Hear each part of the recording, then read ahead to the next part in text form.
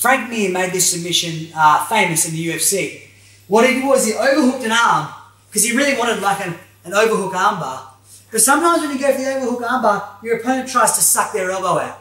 So you see how he tries to pull his elbow out? And as he tries to pull it out, you just come underneath here and you get a submission there. Now if I just pull guard on that, I can get a really nice submission on this elbow. It's quite horrible.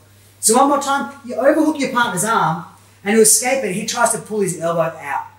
And what that does is it gives me really nice, I just pull his arm direct. I don't even bother lifting, I just go sideways and I get a submission there. So one more time from the front.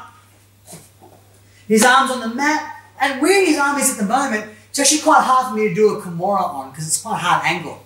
So this is when I go for a sit-up armbar. As I'm going to sit out on it, he pulls it out, look.